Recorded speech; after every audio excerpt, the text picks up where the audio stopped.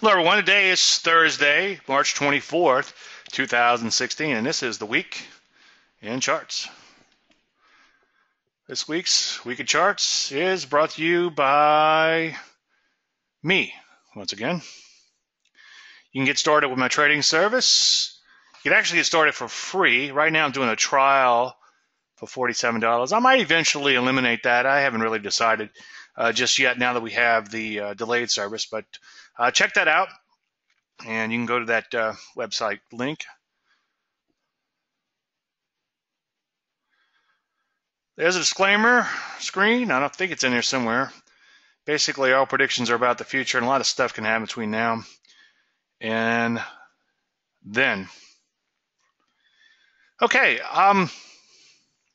so what are we going to talk about? Well, I kind of woke up this morning and was thinking about some things yesterday, and I wasn't really sure exactly what to talk about. And then luckily, I got a couple of emails from you guys and girls. So that's I figured, you know what? Let's you guys direct the show this week.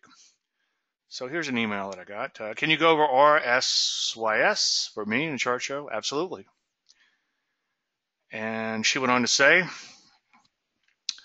also, can you talk about portfolio diversification? For example, how many gold miner stocks would you get positions in before you said enough? How many issues in an industry before you say enough versus how many in a stock sector before you say enough? For example, I own 2 gold miner stocks, and now I'm looking at 2 possible setups in silver miners or industrial metal miners. Is activity stocks and metals and mining? I hope this makes sense. It makes a lot of sense. There's a couple things here that she's asking about, like the specific sector and the broader sector. So I'm going to break that down in just 1 second. Before we do that, and this is Dr. J. She's been a client for a long, long time. This chart got a little cut off, if you guys can hang there for a second. Well, it's still okay. So this is a stock she's asking about. And one thing that's kind of cool is notice that it based for a long, long time.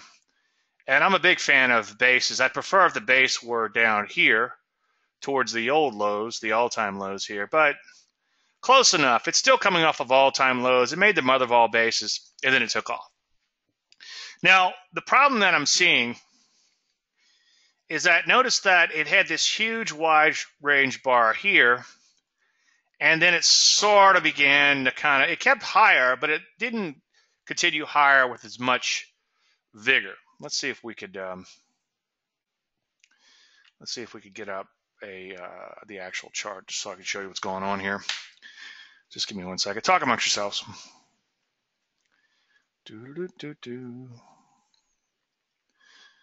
All right, let's see. So the point I was trying to make is that it lost some steam in here a little bit. Notice that it kind of took off, was off to the races. And then it did continue higher, but notice that this was 1 bar, and then this was 1, 2, 3, 4, 5, 6, 7, 8, 9, 10, 11 bars. So ideally, you want to see a stock that's accelerating. I would prefer that if this wide range bar were up here. Now, the other thing, too, is it's made a tremendous run from 280 up to 4 over a short period of time. So what I would like to also see is I'd like to see a much deeper pullback. So the stock looks okay. And when I back the chart further out, I see, well, wait a minute, this thing's kind of wide and loose longer term. Now, granted, we're going way back to 2012, but it did have a big gap back there. And then it traded lower, then it went up, then it went down, then it went up, then it went down, bouncing around. And then finally it found its low in 2015.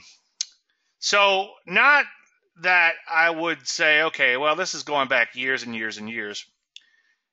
I wouldn't necessarily write off a stock because it behaved like this years ago. But I would certainly consider that behavior if I wasn't 100% excited about the stock. Now, so there's a good point to be made here. Keep in mind that a personality of a stock can change. The makeup of a company can change. Their technology can change. The technology of the future could actually, instead of being the technology of the future always, might actually come to fruition. For instance, we had those solar stocks take off really nicely in 2013. And before 2013, solo stocks kind of like there was some initial excitement. They kind of like did that for years, and they finally bottomed out and rallied nicely in 2013. Some of the biggest winners were solo stocks back then. So the personality can change of the stock, and there's a lot of things that can change that makes that personality change. And obviously, we're looking at just the chart, but a lot of these factors do come in. But the fact that most of this move was made just on this huge wide range bar, and then it kind of like lost a little steam in here. Yeah, it still went higher, but that would immediately make me raise a red flag. And then once I find something that I'm not 100% keen on, I begin to look back in time to see if there's anything else I could sort of pick apart. Okay, so the point I'm trying to make here is that if this was the mother of all fantastic setups, let's say it was just coming off of this low here, and it did make a nice base down here, then it made a nice persistent uptrend and then accelerated an uptrend and began to pull back, then I was like, you know what, all of this trumps all of this, okay? But the fact that I can kind of pick it apart over the short term makes me think that, okay, well, I think I would pass on this trade. Okay. Now, getting to her portfolio question, and she asked a fairly detailed question. So let me start with the general and then drill down a little bit into the details. Now, I don't want to go through this entire spreadsheet because I've done that quite a bit in the past, but there are a couple things I want to point out. Anything that's highlighted is still open. Anything that's white has been closed out. Okay. So on each position, I divided it into two. By the way, somebody asked me, do you buy 250 shares and make another order for 250 shares if you're dividing by two? No. You buy the whole 500 if that's what you're buying. Okay. And then you divide it into two, and you might want to go with round numbers on that to make your life easier. This is all just hypothetical. I would never buy 317 shares of a stock or whatever that is times two. I'd round it off one way or the other. But the point is that you divide half into what you want to be your swing trade, where you're looking for a 1% gain on the overall portfolio. You're risking 2%, okay? So on a 100K account, that'd be 1K. So you're looking for 1K on the first load. Sometimes you get a little more like you did here. Sometimes you get a little less. Depends on how everything shakes out. Oops. No, we did get exactly that amount. So sometimes you get a little more. Sometimes you get a little less. But you're looking for just a little quick swing trade. And this is going to kind of dovetail into what the next gentleman's question is. But you're looking for that swing trade. And then you're looking for hopefully some multiple thereof. Now, when you see a position like this one here, which is yellow for the first half and the second half, that's a full position. So let's call that one. That's one full position. When you see one that is white for half and yellow for the second, that's a half position because we took off half of the position when it hit the profit target. Here's another half of position, okay? So if we add it up, right now we have one half position in the banks, which is right here.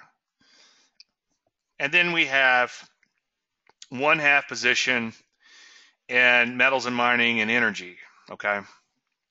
Now it's a little confusing. I think AROC, let me check real quick to see how that shakes out. Let's see how it's defined. AROC is oil and gas. CNX is metals, but it's technically all oil and gas. And CNX is pure metals. So that's where it gets a little muddy. But for argument's sake, let's just assume that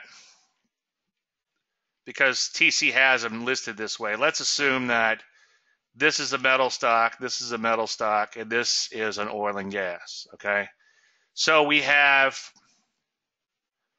one half of a bank, which is OZRK, that's a short. We have one half of a metal plus one half of a metal. So one half plus one half M&M, metals and mining, equals one full position there. Now it's two different stocks, but it's just one full position. And in the energies, we have one full position. So In the energies,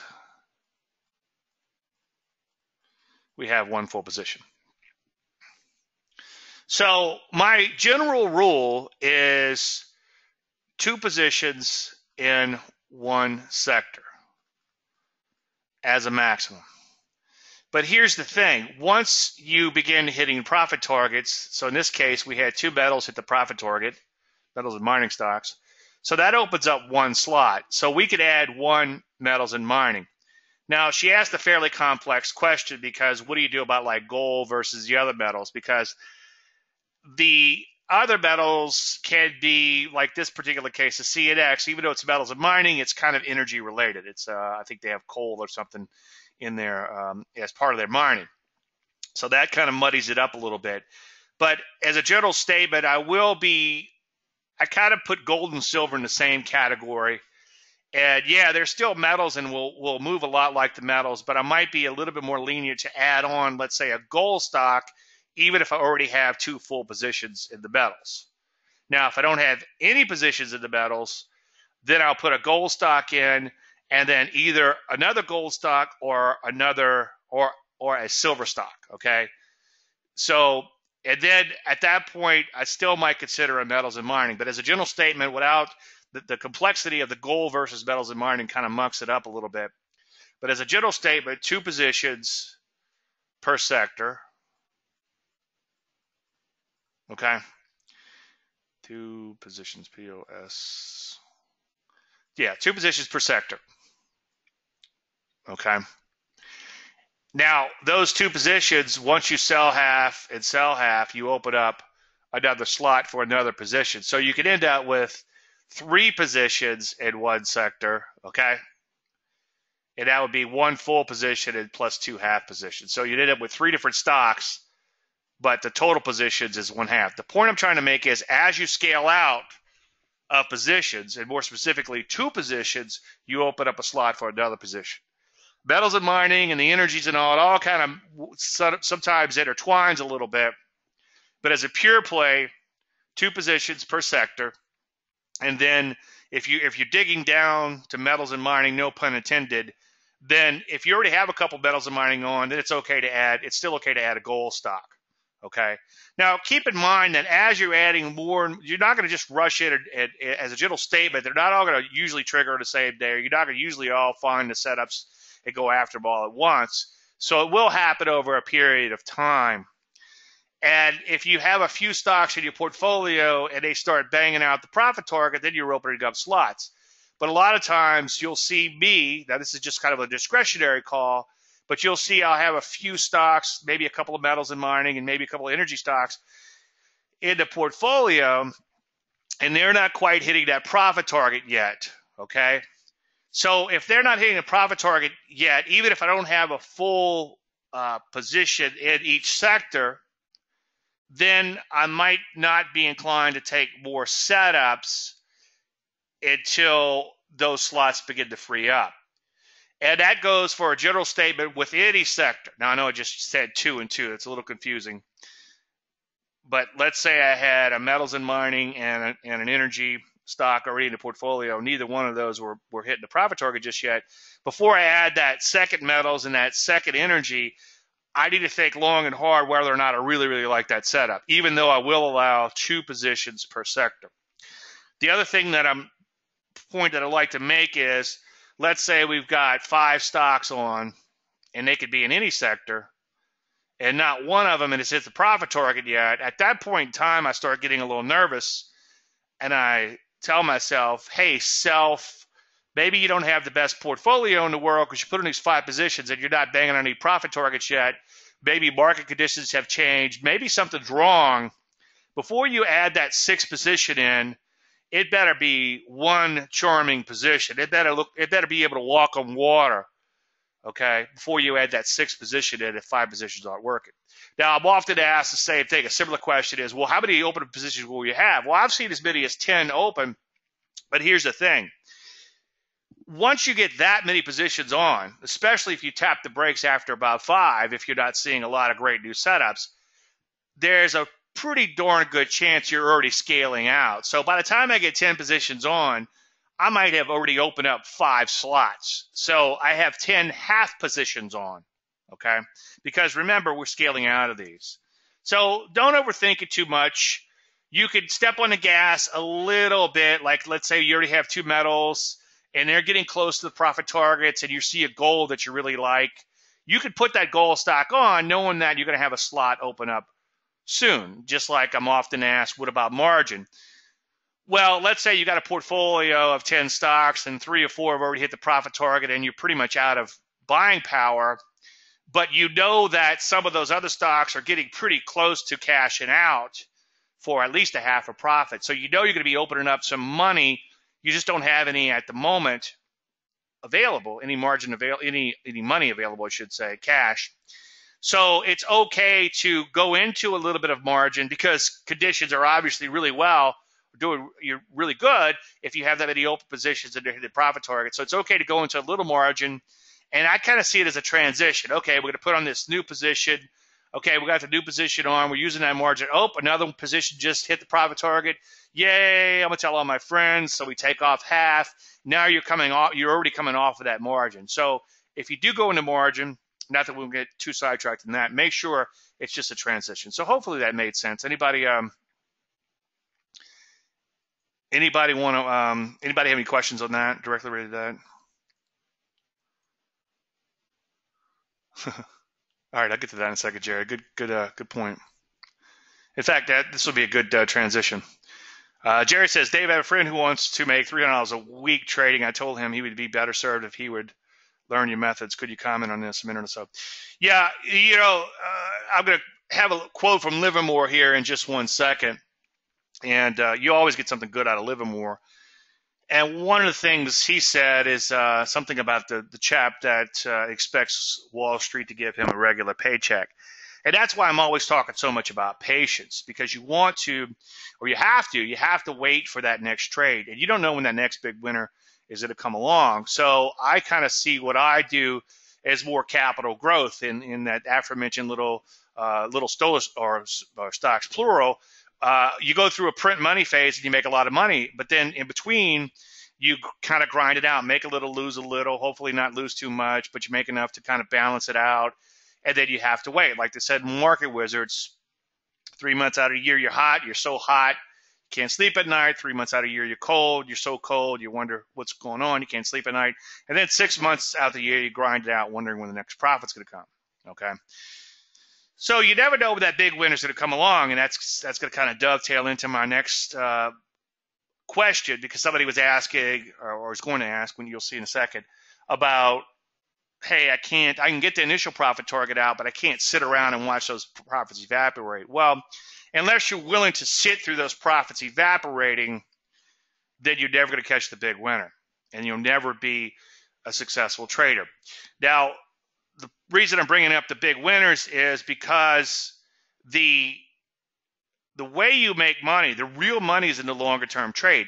The real money is not in these little swing trades that we have in here, okay? Well, why are we bothering with them? Well, because the volatility or the stop is based on the short-term volatility, so we're able to risk a little bit less on the position than we would if we were trying, or a lot less, I should say, than if we were trying to capture a longer-term trade. But we're going to make that transition into the longer-term trade by sort of having our cake and eating it too. We get a little profit off the table. If it doesn't materialize, so what? We put something in our pocket, better than poking the eye. If it does materialize, then we've already paid ourselves a little bit, and then there's the potential to be right big. I'm often asked, is your money in position management psychological or statistical? And my answer is yes. It's statistical in that you don't often get that longer term move. I mean, I hate to quantify it to statistics, but back when I did a lot of system testing, there's about a 28% chance that your position is going to turn into a longer term winner. And then there's a 70-something percent chance, 72%, I guess, chance, or more, maybe even 80% or more, that it won't. So it's kind of that Pareto principle thing kind of shows up again. 20% of your positions is going to make 80% of your money. So it is a little skewed in that aspect, and that comes into the psychology and the importance of understanding psychology. I'm going to flesh that out here in just 1 second. In fact, let's just hop right into that. Well, before we do that, let me just finish answering your question. So the only way that you can make consistent income in a market is to do one of two things. You could trade mean reversion strategies, and you could buy markets as they become oversold and sell markets as they become overbought, because the chances are pretty good that they're going to turn at that juncture, and there's a chance that you're going to be right. Pretty good chance you're going to be right. Unfortunately, you're occasionally going to get whacked so big, because if you do that properly, people say you can't use stops. Well, if you're not using stops, you're going to get whacked so big, you're going to get wiped out every now and then and have to start over. The second way to make a consistent income in the market would be to sell options. Now, that's going to work great until it don't. And trust me, I've got some battle scars from some of this type of trading, or from all of this type of trading, I should say. And experience is the best teacher sometimes, okay? The problem with something like selling options is it could work for a very long time until it don't. It could work years and years and years, and then all of a sudden you blow up. So if you quit before you blow up, congratulations. Now, I guess there's another another way I suppose you can make a consistent income is that if you figured out a way to scalp and day trade, but I think that would eventually kill you. You're making too many decisions, and you're also making little bitty gains again, and still the potential for a big loss is still there. So anytime you have somebody touting a highly accurate system, if you look carefully at their numbers, they're making little bitty tiny gains, okay? Somebody had sent one out, it had hundreds and hundreds and hundreds of trades, and they made like $30,000.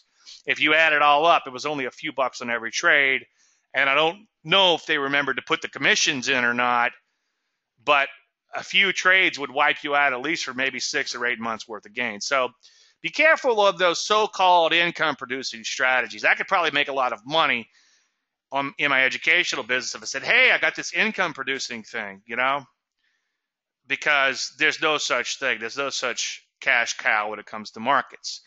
Maybe if markets were normally distributed, there would be. That's what casinos do. They make a consistent paycheck because they know even if they're down to only like a 0.5% odds on certain games, which I'm sure it's a little bit more than that, but not much. Let's just say 0.5%. Well, 0.5% on millions and billions and billions of dollars. In fact, it's a multi-trillion-dollar business, gambling, that is a lot of money, okay? And if you've ever been to Vegas, it's like somebody paid for all that, and that somebody is you. So they know statistically day in and day out they're going to get that paycheck. In the markets, it doesn't work that way. It's skewed. But we could use that skew to our advantage by positioning ourselves for the short-term gain and stick around for the longer-term gain. If you're just trying to take little pieces, there's an old commodity adage, eat like a bird, shit like an elephant. That means take a bunch of little tiny gains and make a huge loss. I was watching a mockumentary or a documentary, whatever you want to call it, on YouTube about some Forex trader. And every time he'd try to walk away from his screen, he'd have to run back because something happened, an alert would go off or whatever. And he was making like 1 or 2 pips per trade. And then he took like, I forget how many pips it was. It was something ridiculous, like a 200 pip loss. So then he really had to grind it out like the little rat banging on his keyboard trying to get the cocaine for the next several days to try to quote-unquote revenge trade and make back what he lost. So be careful of anything when it comes to an income-producing machine, okay? Sorry about the long-winded answer on that.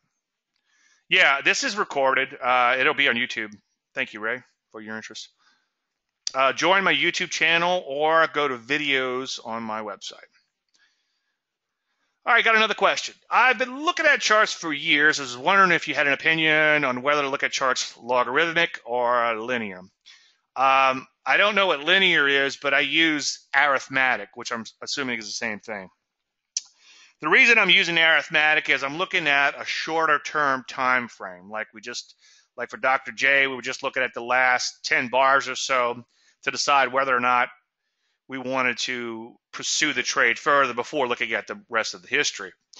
So in doing that, I want to see the arithmetic move over that period of time. If it doubled or tripled or whatever happened, I want to see that arithmetically. And that's just how I started trading and looking at charts and learning how to read charts 20-something years ago, 30 years ago, whenever I first got started.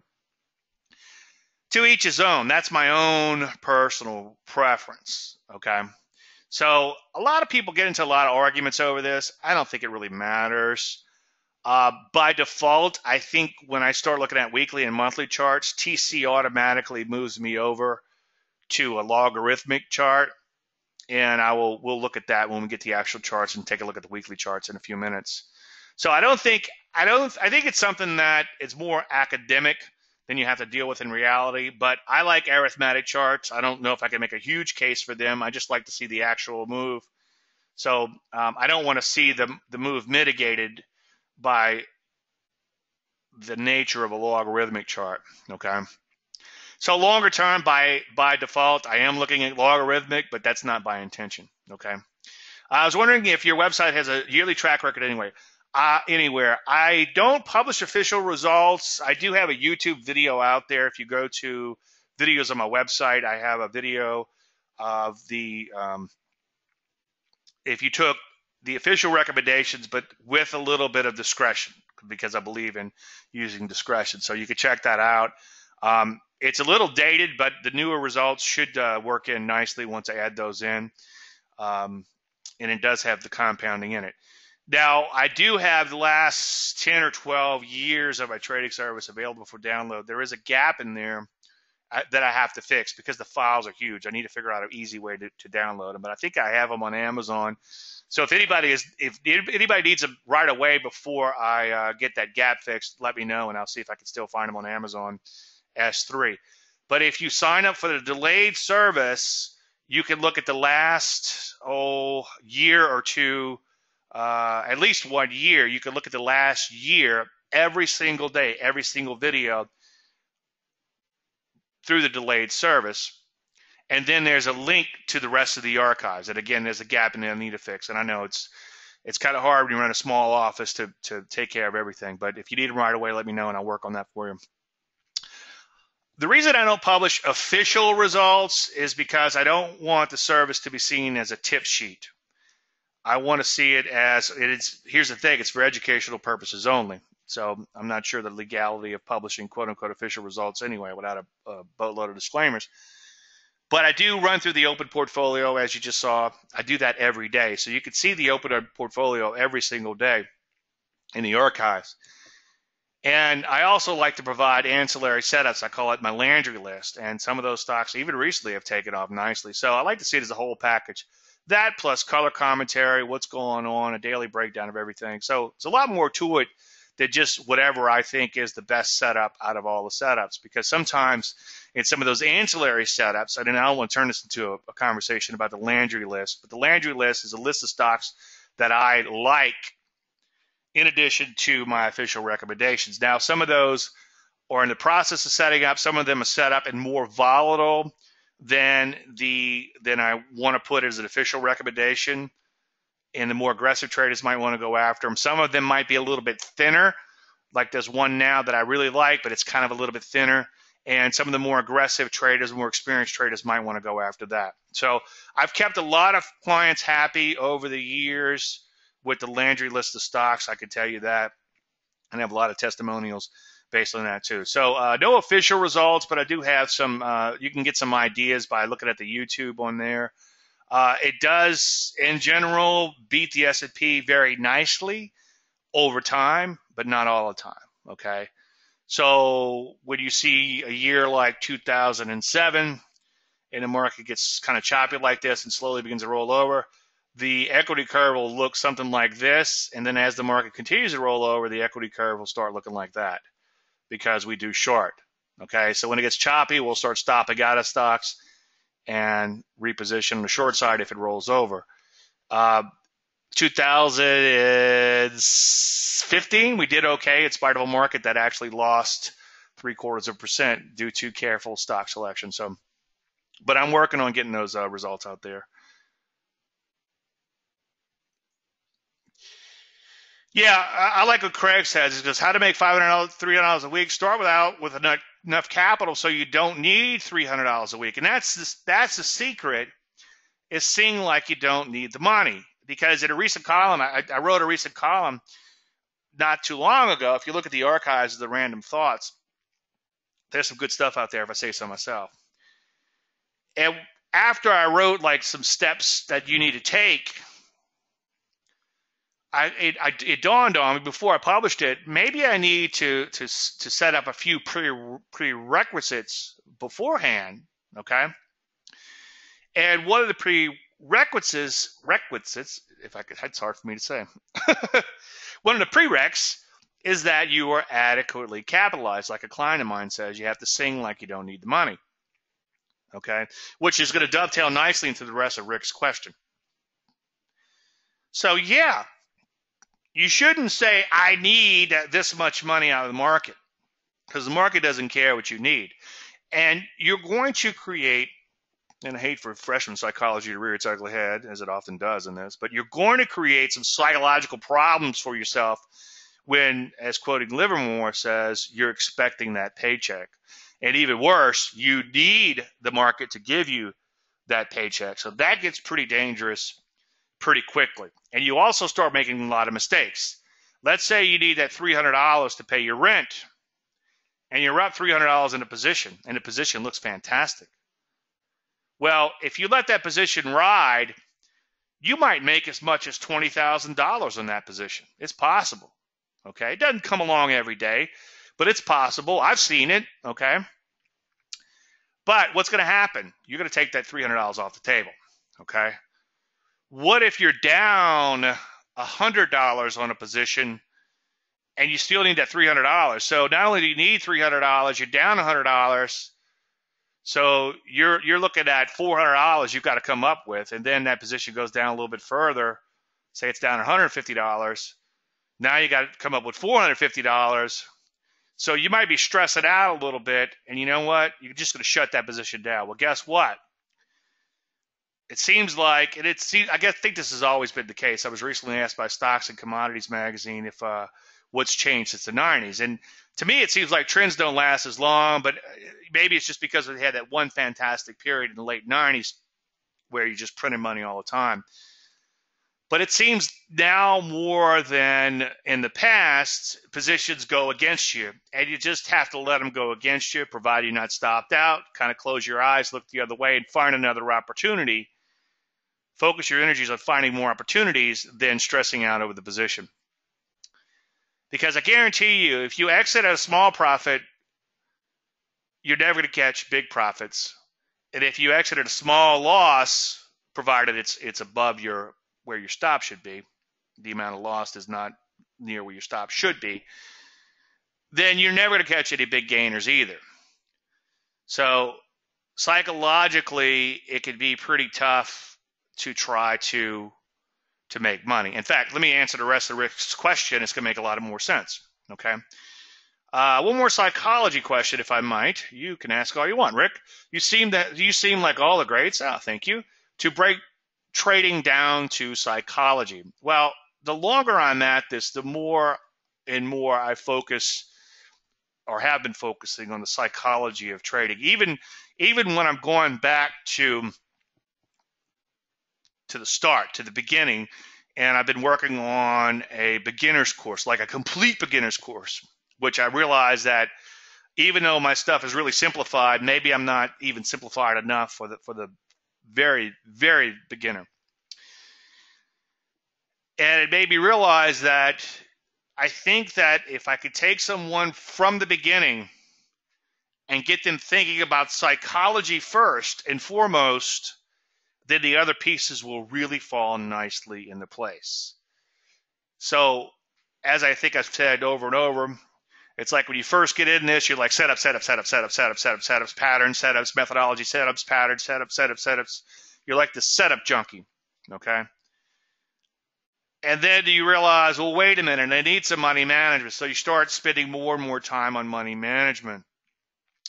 Well, the third piece is psychology. And I found that since I've been doing this for so long, that's becoming more and more and more important. And that's why you hear me talk so much about the psychology of trading. I think if you get the not that you can't do one without the other. Of course, there's three pieces, right? That's like three-quartered rope. Psychology, money management, and of course, the methodology. But you can't have one without the other. But I think that if you did master the psychology, the other two would fall nicely into place and you'd have all three pieces. I fail at trading because I can't stand to see a drawdown. I can place a trade and take off half, but then I have to take the other half off as it pulls back. So what he's saying is, let's say we got a generic little pullback. We get a little entry. We have an initial profit target right here. In other words, a little bit of a swing trade. He hits that initial profit target, and he takes off half of his position. And he feels pretty good about that. But what happens next? He's got the stop bumped up to break even. That's how our money management works. When this starts to go against him a little bit, and he sees that, let's say he's got 100K, and this is a $1,000 profit. He sees that $1,000 profit begin to erode on the remaining shares. Then he bails out. The problem with that is a lot of times, and we've got three positions right now that have already hit the profit target. Maybe they'll pan out so I can show you that in real time. Maybe 6 months from now we'll be looking at these. The problem with that is if you exit as these open profits begin to evaporate, if that market turns back up, you'll never catch this move. Now, keep in mind, we're not playing for this. Again, this little bit hit here helps keep the lights on. It helps keep you afloat. It helps balance out the drawdown overall. But you're not going to get rich taking a little small profit. And you're certainly not going to get rich if you cash out when the rest of that remaining profit begins to go against you, because this is the big prize. This is what we're going for. And this is where the real money is made. And if you quit every time you give up a little bit of money, you'll never get to here. It's like quitting at the 50-yard line. You're never going to make a touchdown, okay? I have no faith that it will come back. Well, the market's going to do what the market's going to do. It doesn't care about you. It doesn't care about me. And it doesn't care about the guy that screams on TV. As I was talking with someone a while back, the way I see it is in for a penny, in for a pound. You place your trades, and you just let them unfold and see what happens. I guess I just don't have enough experience at winning. Should I place the trade and then cut my hands off? Okay. Well, here's the way I see it. You know what you're doing wrong? Well, you know what you're doing wrong. As Rick just pointed out, he told me what he's doing wrong. Somebody had emailed me a while back, and we were talking about, was quoting Peter from the Bible, and I think Peter says, I'm paraphrasing, he says, I know I'm doing the wrong thing, but I do it anyway. And that's the thing. When I go to work one-on-one with someone, I always get a little nervous, at least initially, thinking, how am I going to figure out what they're doing wrong? And then, as I say 1,000 times, I just ask. And usually they tell me. And if they don't, and bear with me, guys who have been with me for a while, because I'm going to say it again. If they don't, I look at their trades, and then I say, hey, you're supposed to be position trading, following along, and you just made these 30 or 40 day trades. And if you take those day trades out, which lost $5,000, you would have actually made some money. Not a lot, because this was a choppy period, but you would actually have been in the black for the last 6 months during this choppy period in service. That was one specific example. But time and time again, I've seen things where it's like, well, looks like you're cutting your profit short. I know. Looks like you're not honoring your stops and you're letting your losses get too big. I know. And so usually people know what they're doing. Like Livermore says, a speculator sometimes makes mistakes and knows he is making them. So I could get you 90% there, but you've got to take the leap of faith and get to the other 10%. And that other 10% is to follow the plan. I could lay out the plan for you and give you everything you need, but at some point you're going to have to take the reins and take control. Now, when I say take the reins, I'm not saying get rid of me, keep me on staff.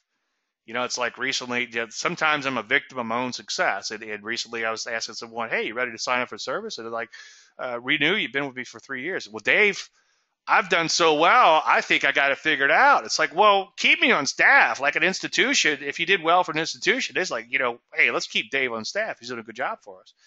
So by turning over the reins, I don't mean get rid of me, because I work hard to be your analyst. What I'm saying is you're going to have to follow that plan, okay? You're going to have to take that leap of faith. You're going to have to let that open profit evaporate, knowing that there's probably a good chance you get stopped out and you have to, for lack of a better word, piss that money away. It'll feel like that, at least initially.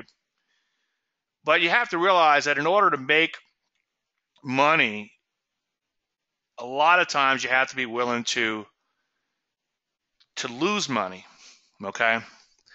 I really enjoyed Curtis Fay's book, and I think you guys should read that.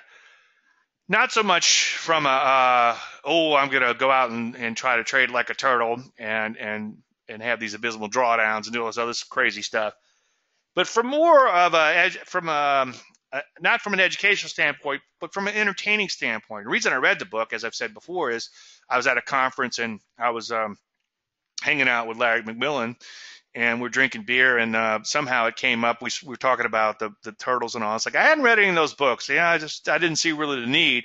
He's like, well, the one that Curtis Faith wrote was pretty cool because they talk about having a ping pong table in their office, and they became, which could probably be qualified as semi-professional ping pong players, because a lot of times there wasn't anything to do to play ping pong. So there's a lot of entertaining things like that in there, which there are some hidden lessons if you really read it. So I would strongly urge you to read the book. Anyway, the point I'm bringing up is Curtis Faith said that Dennis treated open losses drawdowns differently than just plain old drawdowns. So the point there is, so let's say this is your equity curve and does that. Then Dennis questioned this, like, why are you losing money? Okay. But if you are making money and then giving some up, even if it's a substantial amount based on following the system, then he didn't seem to have much of a problem with this, because that comes to territory. Because after somewhat of a steep drawdown, if you're longer term trend following, then you have new trades coming up. By the way, as I often say, the late great Mark Douglas, who we lost just last year, I got one of his cassette tapes. I know a lot of you don't even know what a cassette tape is. It's this little plastic thing, and it has literally the recording tape in there. They used to record things on a piece of tape. Anyway, and one of his cassette tapes from a TAG conference. Anybody remember a TAG conference, Technical Analysis Group? They got bought out by Traders Expo. Then Traders Expo got bought out again, and but anyway, long story endless. I got some tapes from my TAG conference back in 90-something, 94, maybe 93. And in one of the tapes, I like what Mark Douglas said. He said that a good salesman makes a few calls and he gets rejected, and he goes and gets a cup of coffee and sits back down. He gets all energized and says, all right, I've got some losers out the way. Now it's time for some winners. Statistically, over the next so many calls, because I had so many rejections, it's time for me to make a little money. The bad salesman gets rejected several times in a row, and he goes out and drinks his lunch. So that's the difference between a winner and a loser. It's like you almost have to learn how to lose in this game, and I think that's what Rick is experiencing. He doesn't like to lose. I don't know Rick personally. He's a client, but I don't know him personally other than through trading emails back and forth. Trading emails back and forth. But I'm guessing that he's a winner. In fact, most people that, if somebody's putting up hard-earned money to buy my products, which aren't necessarily cheap, okay, but I think they're worth it, then they tend to be more motivated type of people. They tend to be successful, and they're trying to even become even more successful by becoming successful in the trading world. They're already successful doctors, lawyers, automatic transmission mechanics, dog trainers, coffee roasters, sometimes a dog trainer and a coffee roaster mixed in one. Craig, I think you're in here today. BarkingSquirrelCoffee.com. That's Craig. So they're already successful, and they want to be more successful. So it's hard for them to lose. But in trading, a lot of times you have to be willing to lose. So you're going to have to put in some reps. And I think your mind is like a muscle. Once you get a muscle used to doing something, that muscle will grow. And it's like playing an instrument. They call it muscle memory. There's no such thing as actual muscle memory. It's been proven. It's actually in your brain, believe it or not. Your muscles have no way of remembering anything. But the point is, the more you practice an instrument, the better you get, because it's so-called muscle memory. You get used to doing that to where it becomes second nature. You don't even know you're doing it. So I think the analogy of exercise and growing works well with trading. So you're going to have to make enough losing trades until you get to enough winning trades to realize how the process works, both good and bad. Now, I don't want to digress too far, but I've seen people where the winning goes to their head too. So that's a whole nother problem altogether. It's a good problem to have, but it's still a problem nonetheless.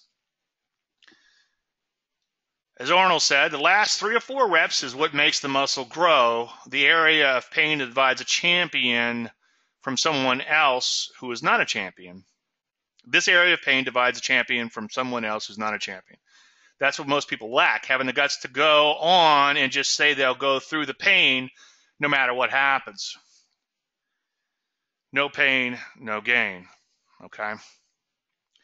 So you're going to have to go through some bad trades. I get used to going through those trades, and as I've said quite often, which I'm going to get ready to talk about in just a few minutes, it has to be process-oriented versus end-goal oriented. Now, how do you do this? Well, probably the easiest way to do this would be to trade at such a small size that it's almost meaningless to you, okay?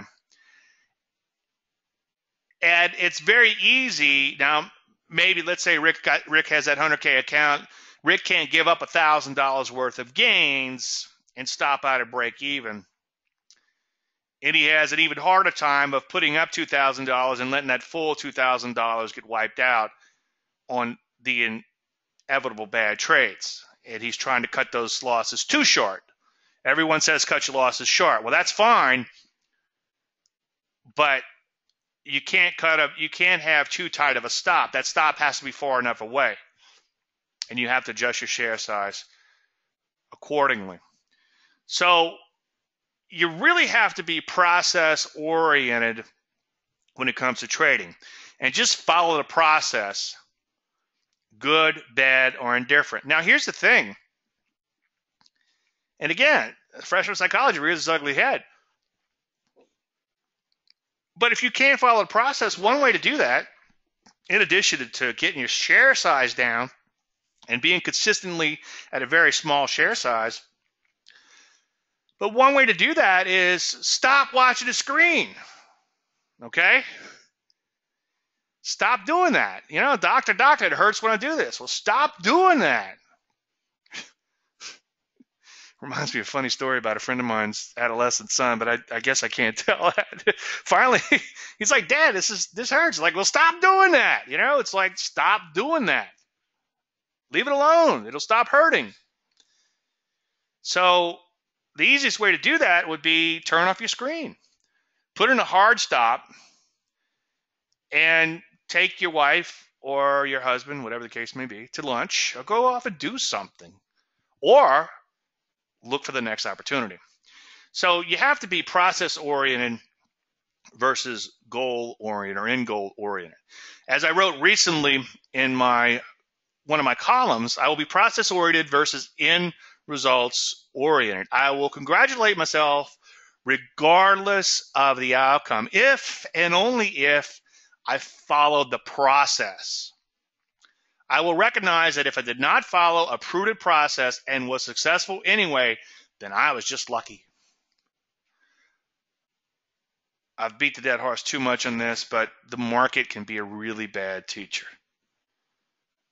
And what's funny is in my emails, and that's one advantage I have, is I get constant emails reminding me of what not to do. So from a selfish standpoint, it's a self-reassuring type of thing, a constant reminder. But people will say, hey, Dave, you like the setup? No, I don't like it. And these are the reasons I don't like it. But I still like it, and I do like it. I said, well, do what you want, but I don't like it. And I think there are some problems with this particular setup, and I would not take the setup. So what happens? The setup takes off, and they take the trade. So a week from now, they email me, hey, Dave, look, it worked. I made all this money. And I'm like, oh, okay, that's great. I'm happy for you. I'd rather see you make money than lose money. But just because you made money on a trade doesn't mean it was a good trade to take, okay? Let's say you buy a lottery ticket, you win $50. You're like, well, that was a smart thing to do because I made $50. Well, not necessarily, okay?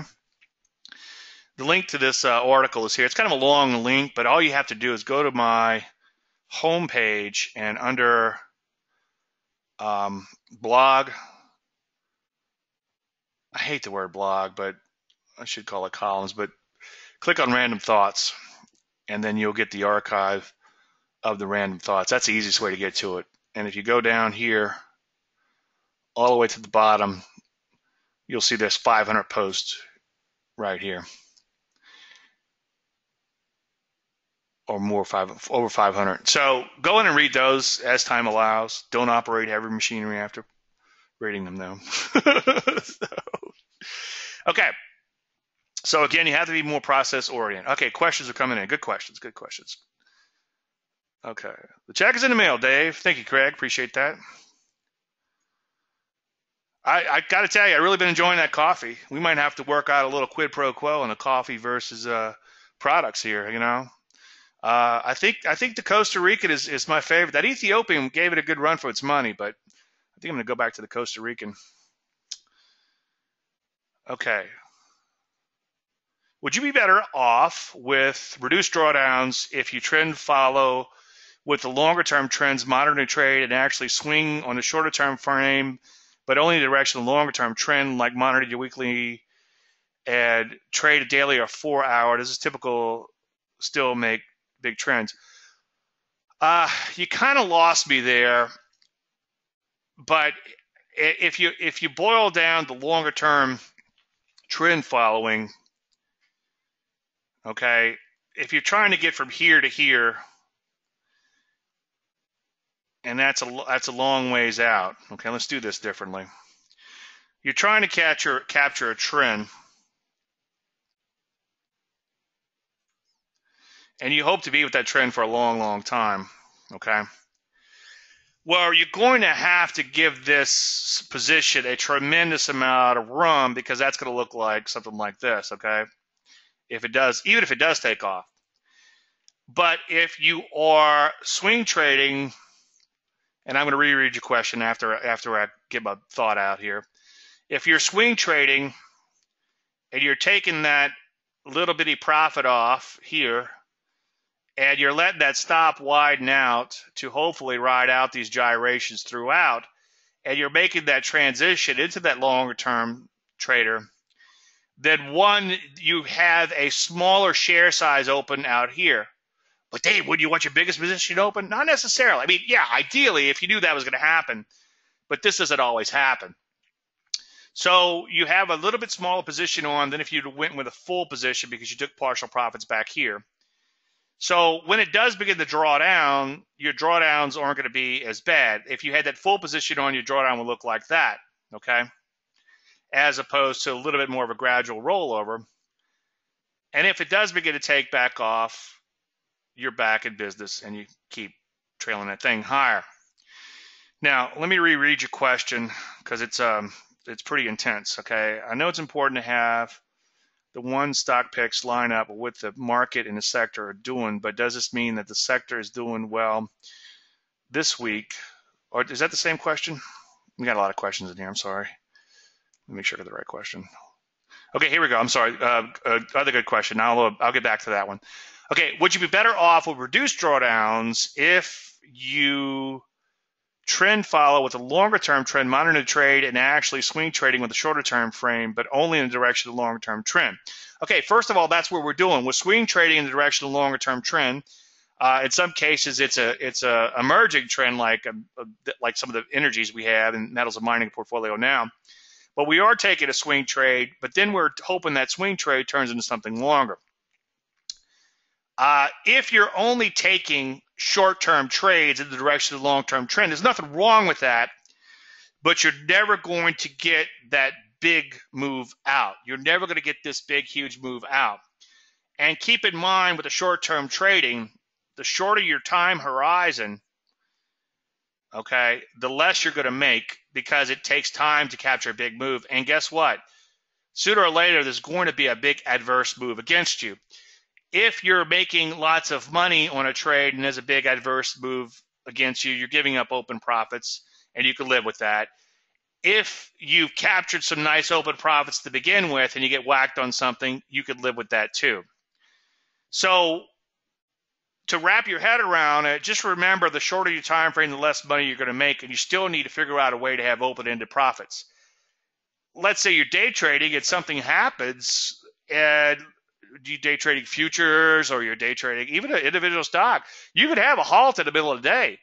And if you're there scalping for pennies and all of a sudden the stock halves and you've got a big old leverage position on because you think you're safe because you're only going in for that little bitty piece of crumb, that that permanent income machine that you think you developed, then guess what? Now, it might not happen that often, but like Talib says, just because you've never seen a black swan doesn't mean it can happen. So I'm not sure I've fully answered your question. Can you rephrase that a little bit, and we can come back to it if you want? All right, you're welcome, Travis. I know it's important to have one stock pick line up what the market and the sector are doing. That is correct. But does this mean that the sector is doing well this week, or has it done well last month? Well, a lot of times you're going to find the best setups are when the setup and the sector and the stock all look the same. So let's say the energies, what's the sector doing? Bottoming out and doing this. What are the stocks doing? Bottoming out and doing this. Last few days notwithstanding, okay? And ideally, it'd be great if the overall market was doing that too. Remember 2009 when the energies come flying off their lows and the overall market looked like this, and the sector looked like this, and the underlying energies look like that. Okay, so ideally you want all three of those pieces to fit. You don't always get that. And then also within the sector, let's say this is a sector here, you want to make sure that most stocks within the sector also look pretty good. You want as much confirmation as possible. Now, if you're trading a transitional setup, you are a bit of a pioneer, and sometimes that setup might be a bit of a pioneer in and of itself, and it might be taken off before the overall sector. And in those cases, you can make a lot of money because you're getting into the stock early, the sector early, before the sector turns. Okay? But ideally, and especially if you're not already successful as a trader, you only want to trade when as many pieces as possible fit. Okay? So as a general statement, your sector should look a lot like your stock, okay? So I wouldn't pick the performance apart too much, okay? But in general, the sector should also be set up too. Or you could look at sector ETFs like XME. I don't know if that's metals or oil field, but it's one of those sectors ETFs. I have to pull it up and look. It's pulling back now, okay? And so energy stocks might be setting up too, or metals and mining, whatever the case is. All right, let me make sure I answered your question. Is it important to have one stock picked? I know it's important to have one stock pick line up with the market and sector are doing, but this means the sector is doing well this week, or has it done well last month?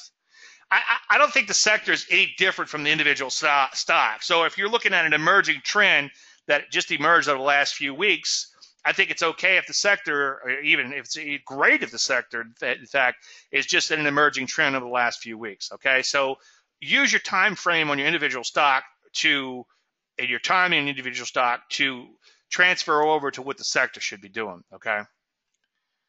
Now, ideally, if it's a non-commodity related stock, the overall market might also be doing this. Might be, let's say the market's in a longer term trend. That's fine because the sectors might be bottoming out and the individual stocks might be bottoming out. But again, like in 2009, all three did the same thing. I should not look at the sector performance based on one day, but over what period of time do you want to see the sector doing well? Over the same period of time, at least as a setup, as a general statement. And what does it have to be doing? Does it have to be in the top three or what? Well, I wouldn't rush out and try to reduce it down to a relative strength sort and say I'm in the top three sectors or whatever. Okay, you could run a portfolio like that, but that's a different type of portfolio management. What we're trying to do is find the best setups regardless of the sector, and ideally have the sector confirm what we're seeing. Okay. So we're not going to say, okay, the top three sectors this week or these, and this is what we're going to stick to. I've done a lot of that type of analysis. I put the Landry list in the Landry 100. I put it into cash into last year or whenever we had those signals. I forget when, last fall, just because it's a lot of work for something that I'm not actually trading with real dollars. I had a fund a while back approach me, but it never really materialized. So I mean, that would be a great thing to do if somebody actually was using it. Now I just keep the stocks in my momentum list. So yeah, if you're running a fund where you're playing the relative strength game, which has its own nuances, and there's some issues there, which I don't want to digress too far into. But I would much prefer like Mike Moody does a lot of that type of work. And I enjoy his stuff, and I learned a lot from him, and I like the relative strength stuff. But I don't use that directly in my trading to say, okay, I'm only going to be in the top three sectors. Okay, I don't quantify it that much. If I see a standalone setup that looks fantastic, even if it's a crappy setup, if the sector, even if the setup it just looks absolutely fantastic, even if the sector is not quite there, then I'll take it. Okay. All right. He's got it. Okay, good. I'll stop talking. Very good stuff. You're welcome, Michael. That's profound. You're welcome, Phil. Have the tape. You have that tape, Michael? Of really? I have to find mine. Of you mean of Douglas? That's good classic stuff. Oh, cool. You and I are the only two on the planet, probably. Okay, we'll get to that when we get to the portfolio. I'm sorry, when we get to the market. Can you explain your thoughts behind the March 11th purchase of AROC? Yeah, I got a house full of stuff here too. I was looking at all mine. It just stacks up.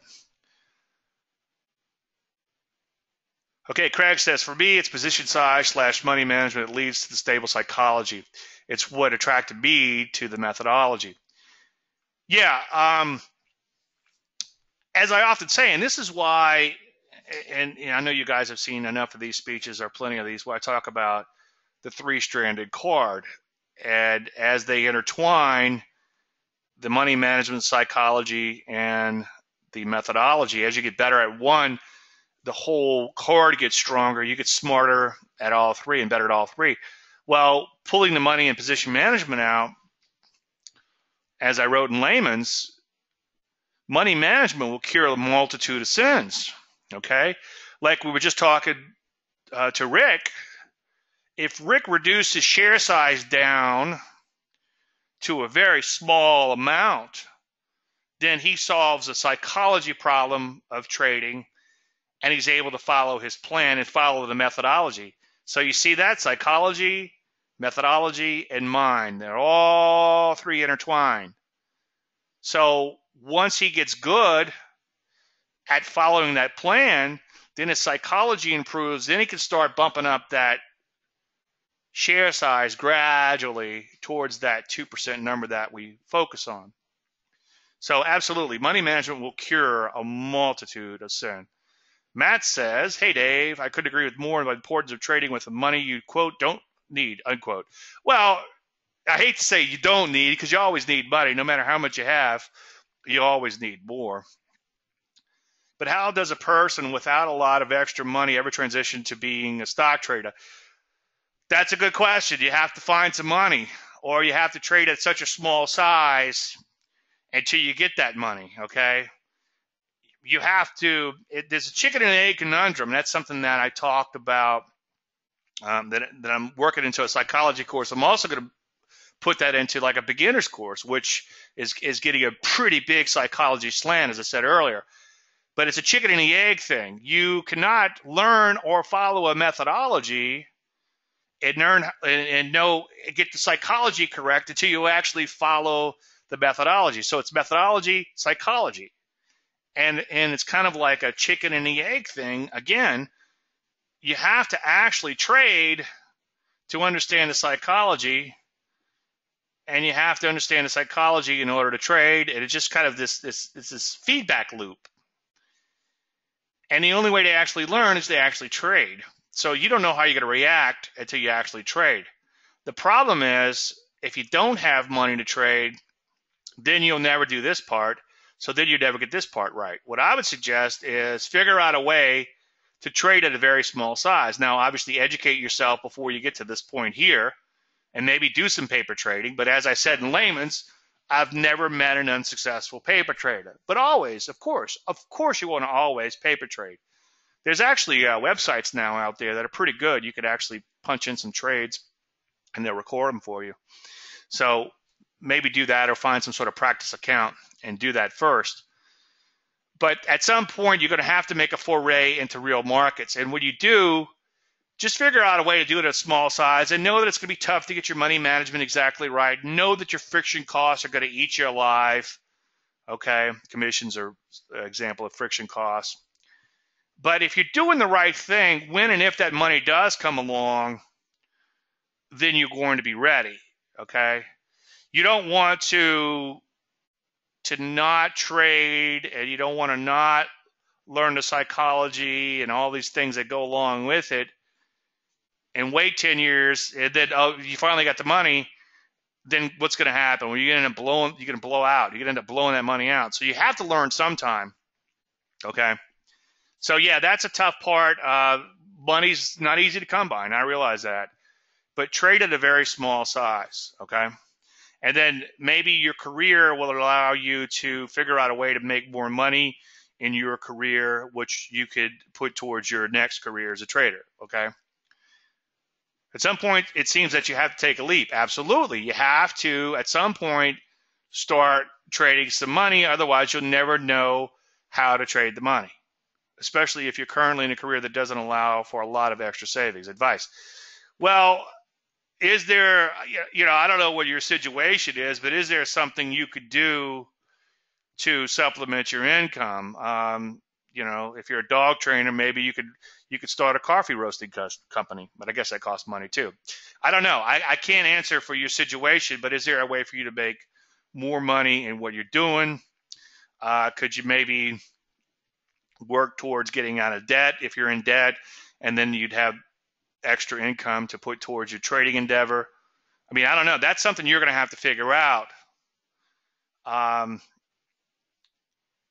would hate to say ask somebody to back you, because that's a dangerous thing. You better do it on your own with your own money. before you put somebody else's capital in harm's way. And also that creates a lot of problems in and of itself. If you manage somebody else's money, they're going to treat you like a criminal when things aren't going well. They'll also pull the plug when things aren't going well at the worst possible time, right before you're getting ready to hit it big. So that adds a whole another can of worms to the process. So I don't have a quick answer for you. That's if I was doing get rich quick seminars, I would, but we all know that that doesn't exist. So figure out a way to trade at a very small size so you understand what you're doing. For some reason, I think you're a programmer. Can you take on some contract programming jobs or something else? Okay. How much overhead supply is too much and how far back that is relevant? That's a long answer. I spent quite a bit of time in the stock selection course on that. And if you don't have the course, go in and watch YouTubes on that. I've talked quite a bit of that extensively, but I don't want to cut in everybody's stock time today. So we'll get to that at some point. Yeah, I got out of REGN in the 50s when it pulled back. Big mistake, Susan. Yeah, I mean, that's the tough part, is getting knocked out of a position or decide to exit early and then watching it take off without you. Warden has percent data sets which could be used for RS charting, eliminating the owning loosely money but better than the S&P. Warden has percent data sets which could be used for RS charting, eliminating the owning losing money but better than the S&P. Owning losing money. I don't know what that means, but you could do relative strength sorts if you want. Could one learn how to trade with futures, raise money, then trade equities? I think you would be better off doing just the opposite, because futures are a very efficient market. You're up against the big boys, you're up against the hedges, you're up against commercials, you're up against big speculators. I guess the big boys, same thing. That's going to be a hell of a lot harder to trade futures and get into stocks than the other way around. So you want to look for inefficiencies. Okay, Warden version 16 has paper trading. Okay, good to know. And also, I think that Warden owns a brokerage. Warden owns a brokerage? I didn't know that.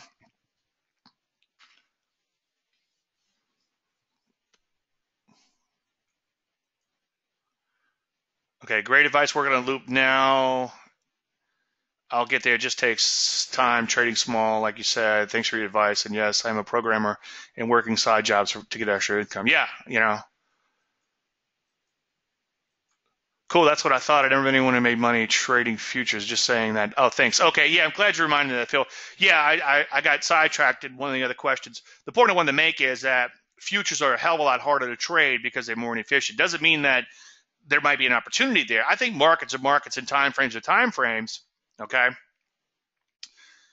As I told Stocks and Commodities a couple days ago in an interview, but I think that you're better off focusing on inefficiencies and then in stocks. And once you get good at that, then figure out how to recognize inefficient times and efficient markets. And that's a whole nother lecture. But I would suggest the easiest way to do that is look for major lows and then trade transitions and only trade that. Okay. Dave, how do you make trades in Forex? They just day trades or longer term trades. I make I would say mostly I would make inter-day trades. Like I'll see something setting up and I'll try to hold on as long as possible. I did some longer term Forex trading. The drawdowns are pretty tough in that, as you would imagine. And it's something that I'm not really focused on too much right now, although I did shut down my Forex screen right before it got started. So right now, I do some intraday position trading, but I'm trying to position it for an inter-day position. Like sometimes I'll take a look at a 5-minute bow tie coming off of a major low.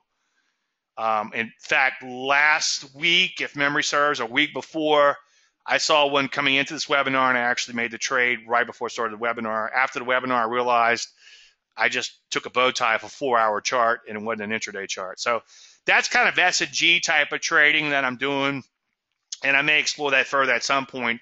But I know that it's a more efficient market, and I know it's harder to capture those trends there.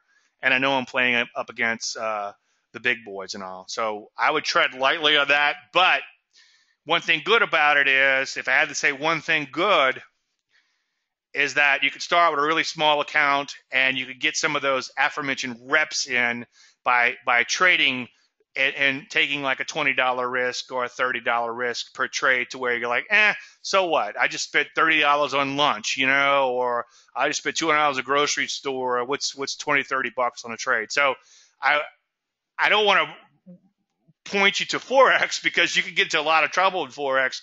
But if you were just taking these little tiny mini accounts, even super mini contracts, which is like $5 or something or whatever, then it is possible that you could get some reps in there. But just keep in mind, it's really hard to trade currencies as opposed to trading stocks. Not that any of it's easy. All right. Anyway, if you want the Foresight and Hindsight service, there it is. And you can find that under Getting Started on my website if you're looking for that. A couple things real quick, and then we'll hop into the charts. I know we're running a little late because you asked a lot of good questions, and I kind of pontificated a little too much.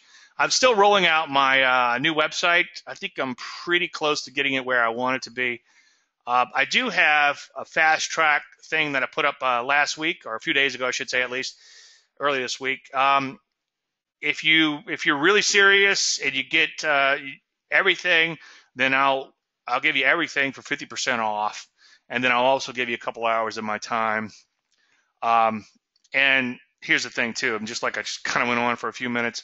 I don't think I'll probably limit it to just 2 hours. But, 2 hours is what I'm saying. But it'll probably be a little bit more. And I'm always here. Unlimited support on any product that you buy. As it relates to the product, it doesn't mean that you buy the IPO course and then you email me and say, hey, Dave, I'm building a trading system. Help me build it. No, that's not what that means. But if you want to ask me about an IPO, then you can ask me forever. So check that out if you get a chance. All right, let's hop into the charts. We're running out of time here quickly. Great questions today. Great bunch. I mean, you guys got me all fired up as usual. The question was on AROC. Let's take a look at that real quick. If you want to talk about individual stocks, we'll get that. But somebody just asked, what was my thinking going into AROC?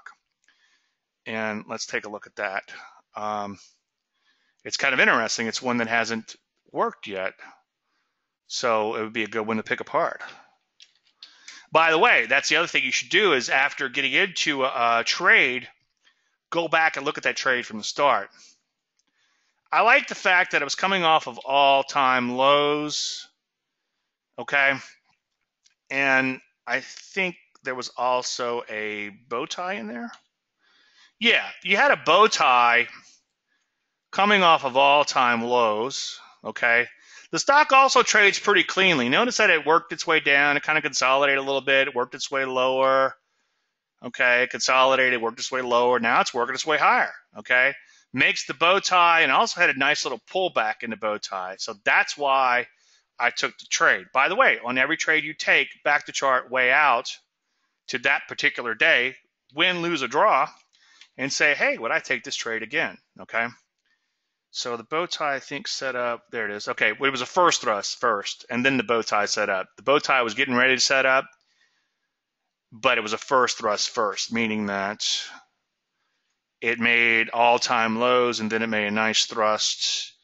If I get my chart back off of those lows. What color you guys want? Yellow's fine. Okay, let me save that template. I was doing some screen captures earlier.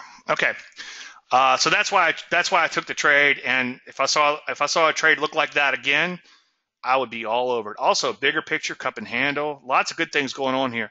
Little tiny bit of overhead resistance, not enough for me to worry about. Okay. Now let's take a look at. If you guys want to start asking about individual stocks, do so now. I'll try.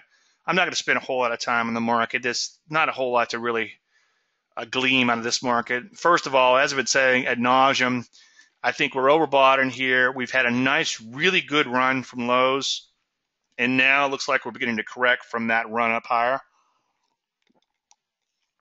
But Dave, it looks like a pullback. Well, it might just be a pullback. But the problem is you've got overhead supply, shorter term and longer term, to overcome. And when you back the chart way out, especially if you even take a look at like a weekly chart, and look, see it goes to logarithmic on that. I think that's logarithmic. What is this L over here? Anybody know? Is this linear or logarithmic, and what's the difference? I don't even know.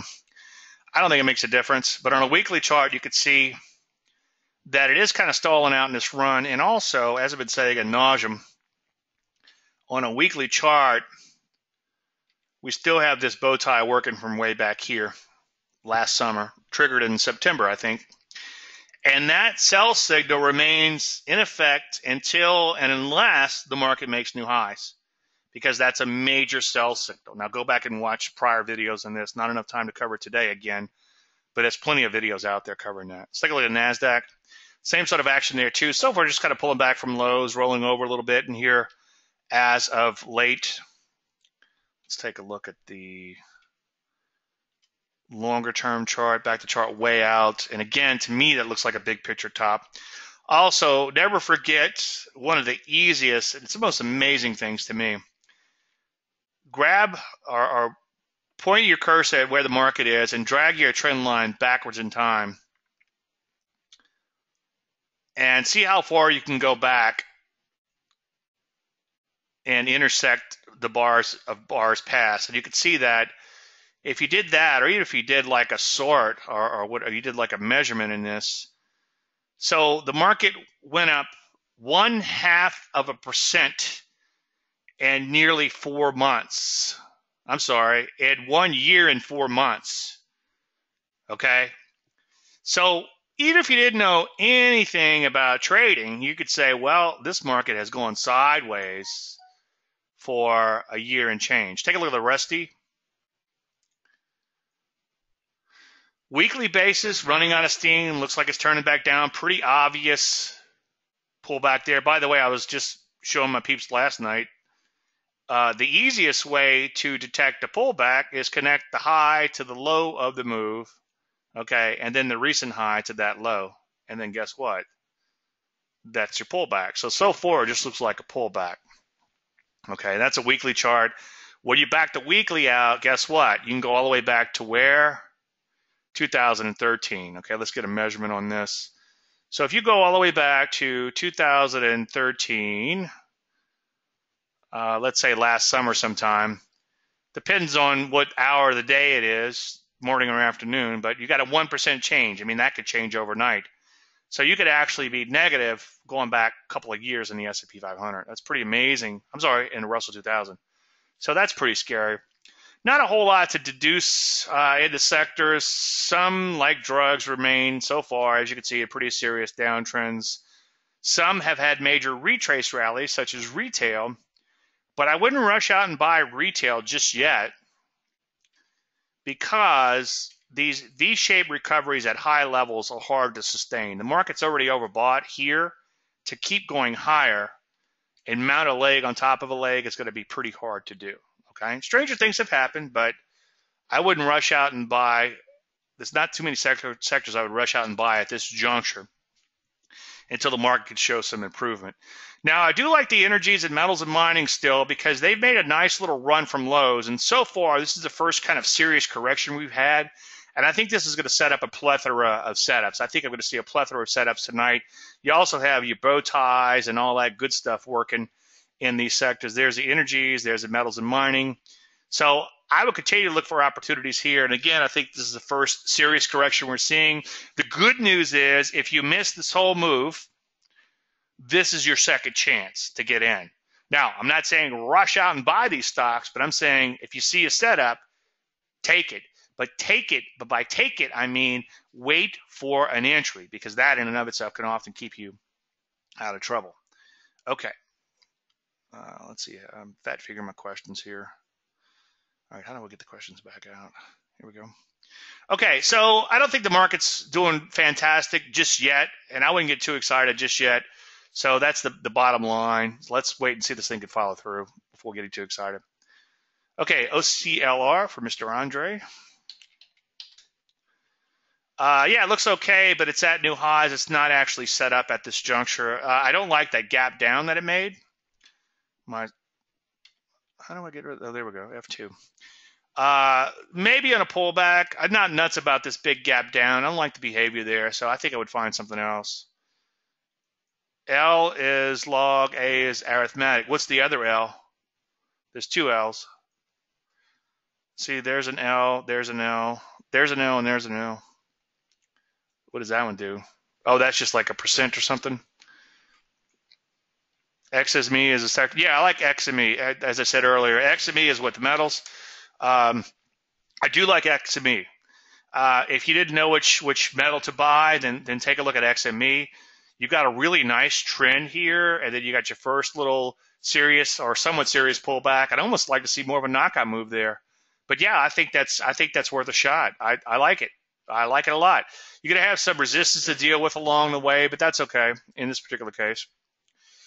Michael says, when using the S&P for RS, the danger is owning something that is going down, but less than the S&P will show positive results. Yeah. Michael's saying that the danger of playing the relative strength game is the S&P is going down, and you're in stocks that are going down less than the S&P. You're beating the S&P. I think Greg Moore said it the best. You can't live off relative strength. You can't eat relative strength, okay? You can't feed yourself off relative strength, at least in that particular case, okay? Now, if the market's going up and you're in stocks that are beating the S&P, then by all means, yes. The data sets are FX5 and more right than they are Warden 7, and they are more than are right. Yeah, I'm not familiar with the new TC. At some day I'll get to it. Thanks for your explanation on AROC. You're welcome. Nice show. Appreciate that. Okay. Question about Rick. That's going to be a gold miner. It's been kind of chopping around as of late. It's also slightly on the thin side, not incredibly thin. I think I would pass for now, just as it's been chopping around. You're not familiar with the old TC yet. My daughter used to have a friend, and she moved away, but it was kind of funny. It's like she would laugh, like, ha, ha, ha, ha, ha, ha, ha, ha, and you'd think she was laughing at you, but she was laughing with you. So, ha, ha, ha, ha, on that.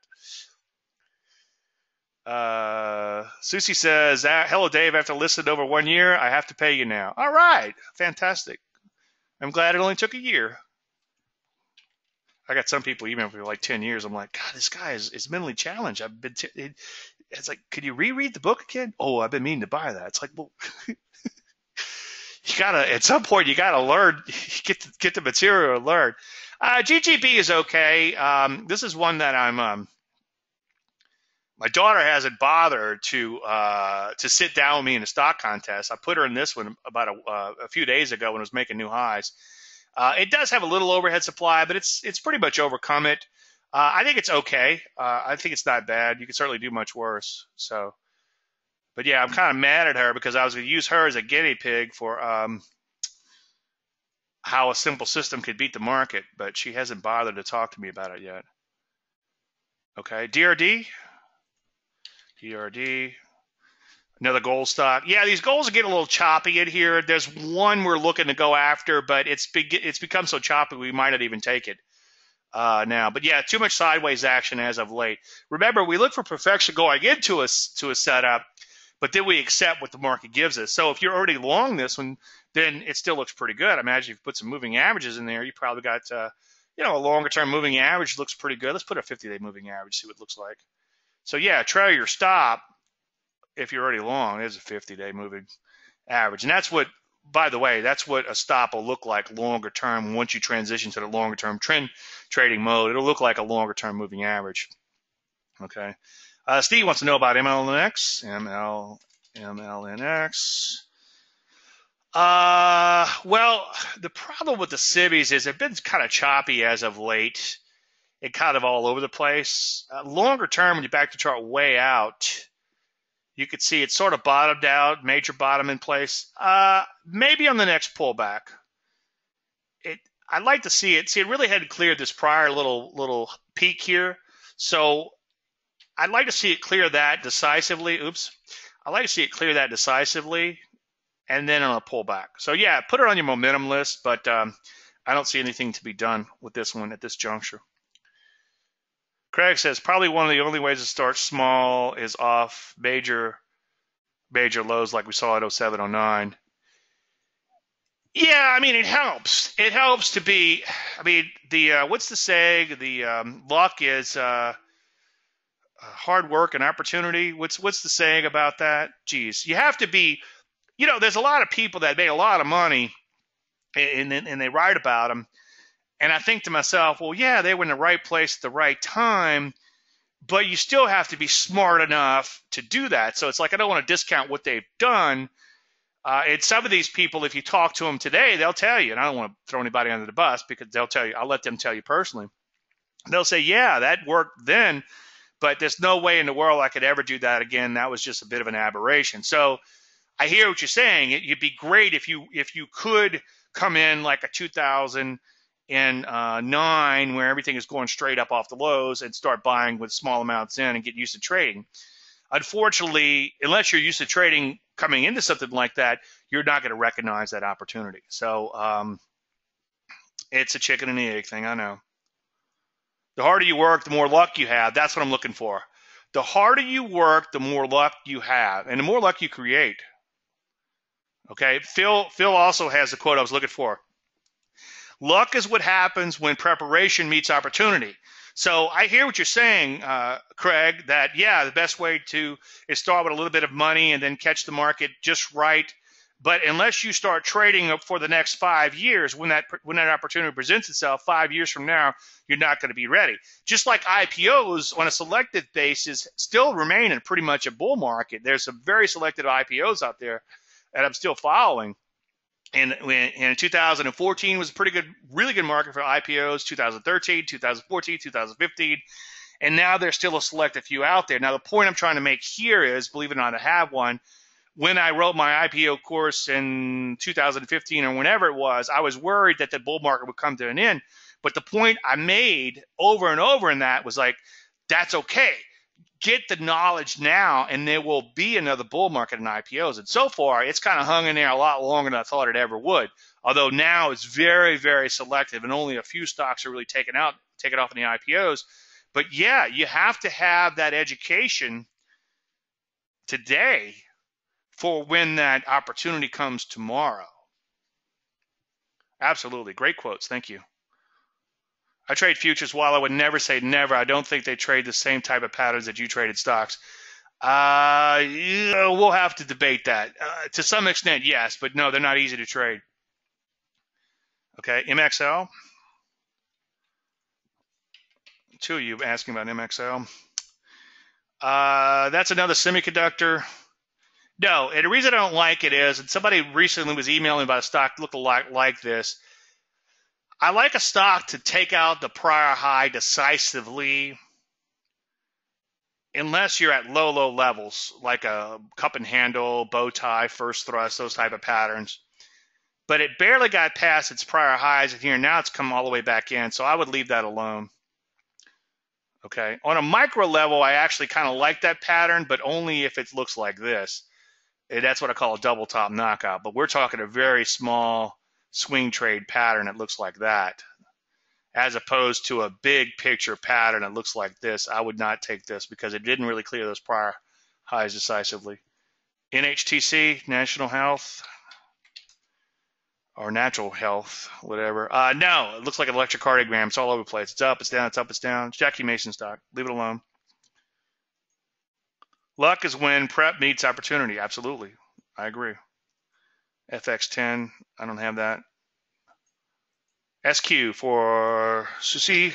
SQ, I hope I'm saying your name right. SQ, let's take a look at that. That's an IPO. It's got pretty good volume. I think what I would do at this juncture is I would wait for this to make new highs and then look to play it on a pullback. But yeah, that could be certainly another a bull type of market in this particular stock. But right now, I don't see anything to get me excited about it until and unless it makes new highs. This wide range bar here is a little concerning, but until it gets, and the reason I'm saying that, I was going to talk about maybe a possible breakout strategy here, but what what I preach in my breakout strategies is as a general rule, you don't want to trade a breakout strategy in an IPO until and unless it takes out its prior high. So I wouldn't buy the breakout here. I would let it take out that prior high and look to play a pullback. Okay. Yes, you do. I don't know what I did. What did I do? Speaking of IPOs, PayPal. Well, PayPal is a big, thick stock. So it's kind of hard to get excited about a big, thick stock like this, okay? If you back the chart out, it's just kind of all over the place. It's kind of an electrocardiogram. If you look at it on a micro level, it gapped down today. You don't want to see gaps against the trend. That's going to be a pretty good interview, by the way. I talked about a lot of the things I'm covering today got fit into that interview. It's like 5 pages long. It's pretty amazing. Pretty excited about it. This is my second interview I did for Stocks and Money. Smith & Wesson, SWHC. SWHC. It looks okay. The only problem that I have with it is the knockout move does come back below this prior high. But on a relative basis, given the nature of the overall market, I'd say it looks okay. If you did take the trade, I don't want to use the word safe, but I think a fairly safe entry would be above the high and a stop below today's low, whatever everything's out. But again, I personally wouldn't take it because it came back below this prior peak. This one can be a little squirrely. I guess the news kind of affects it a little bit. Everybody runs out, buys a bunch of guns whenever there's fear-mongering about you can't buy guns anymore, and then they say they're going to eliminate guns or whatever, and then everybody freaks out, blah, blah, blah. I know came from eBay, but PayPal, ref. PayPal's still a big company. Matt says, great futures advice today, Dave. The siren call always gets me thinking a few good trades a day, get consistent income, harder than it looks. Yeah, I mean, I at one point I needed income, and I was trading S&P futures back when they were the big contract, and I was making $1,000 in the morning and losing $2,000 in the afternoon on a daily basis. So it was tough. Maybe I should, note to self, maybe just trade the mornings. Part of my problem in perfect hindsight was I was trading a lot during the summer where it was real choppy, and the market was trending before that, and then I was doing well. But it's a horrible way, day trading and the trading futures on top of that, it's a horrible way to try to pull income out of a market. In fact, as a general statement, it's horrible just to try to pull income out of a market. It's just very, very difficult. But if you could trade for longer term trends by trading for short term trends first and positioning yourself for longer term trends, then longer term you'll be pleasantly surprised. The problem is most people can't wait for the longer term. As I often say, people have to give up right before the next big trend hits.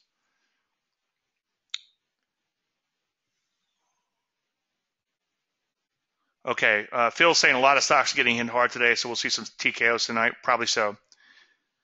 Get into CNX here in a pullback? Yeah, I think so. Let's take a look at it. Boy, we're going extra long today. We're going to have to wrap it up so I don't lose the recording soon. Yeah, here's a case of a double top knockout, which is a little bit, if you're new to charting, you might wonder what's the difference between this and that other stock, but this is a shorter term type, a little flat plateau, a little bit of a knockout. The question is this worth a re-entry? Absolutely. I think it looks good. In last night's trading service, this is one we're long, I suggested that it should be on my Landry list. I forgot to put it on. But yeah, you've got a bigger, longer term picture bottom here. You've got a nice thrust from lows, and you've got that double top sort of knockout looking pattern. It just looks like a really good stock to me. I like it. Still, I mean, we're long, so I don't want you to think I'm talking my position. But yeah, I think it looks good. Okay, I think we're gonna have to go ahead and shut things down. Let me get to somebody real quick. BIIB, that's gonna be an inverse thing. And I would suggest, that's Biogen. Never mind. I was thinking it was the inverse biotech. No, it's just kind of sideways as of late. Is it up or down? I think it's probably still headed lower, but it's pretty choppy and you got some big gaps in there. The only problem with shorting something like biotech is it can be a bumpy ride, be kind of dangerous. They approve a drug or something, but a big fat one like this might be okay to short if you have the pattern. But unfortunately, it's just kind of trading sideways, so I'd leave that alone. FX5. Yeah, I'm not familiar with that. I'll have to study that. Happy Easter. You're welcome, Don. You too, buddy. Thanks for coming. Great insight. You're welcome. Nail or Nal? Okay, Nail? That must be a joke. Okay, look, we're out of time, so I better run out. Again, I want to thank everybody for coming. To those who celebrate, happy Easter. To those who don't, enjoy your day off from the market tomorrow. And everybody have a great weekend. If we don't talk again between now and then, hopefully I'll see all you guys and girls again next week. Feel free to shoot me any questions in the meantime. Everybody, again, enjoy the weekend, and I'll see you next week. Thank you.